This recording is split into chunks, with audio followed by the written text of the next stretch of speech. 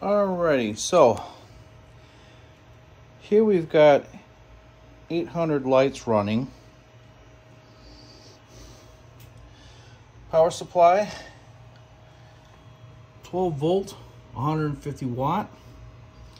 That is going straight into a Raspberry Pi 0W with a Pixel Pi hat with a nice little IP68 enclosure. Power supply is rated as an IP67.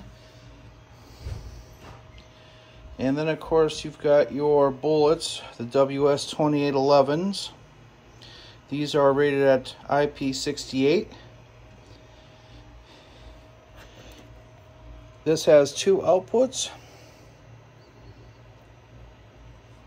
Case goes on like that. Runs off the SD card. Right now it's running on standalone. It can be plugged into a network too. There is no power injection. If you've noticed, power is going straight in and then straight out to the pixels. That way you can have yourself a nice little standalone display.